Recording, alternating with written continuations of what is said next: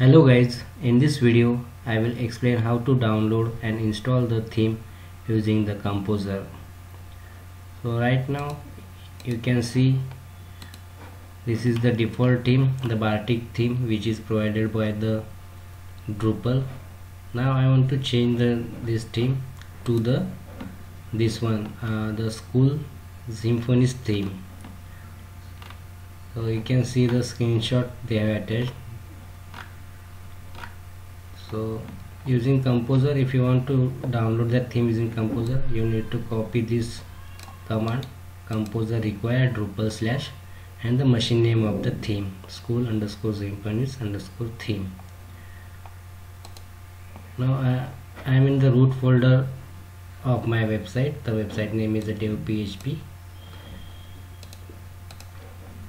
Now I will paste this command in my git bash in the root folder. I will enter. So now it will download the theme.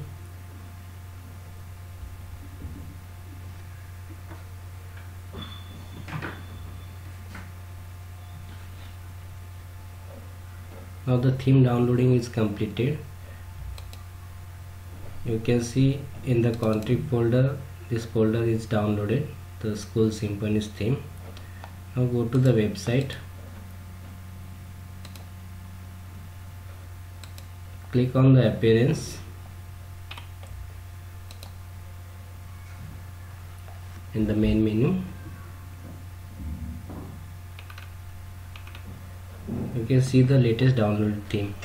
So this theme is still not installed. First we will, so at the same time we can install and set this theme as a default.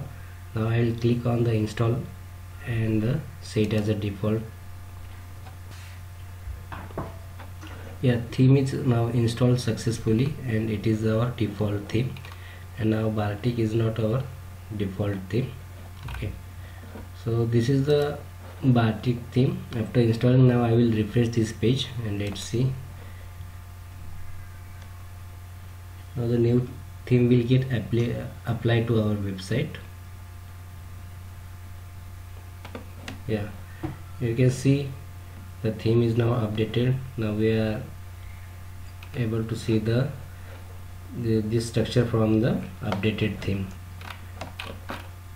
If I click on the about us page, you can change this theme is here. Now we are able to see the updated CSS and page structure is get little bit changed. Similar way, if you want to uninstall that theme, just first set any another theme as a default theme, and then after that you can uninstall this theme.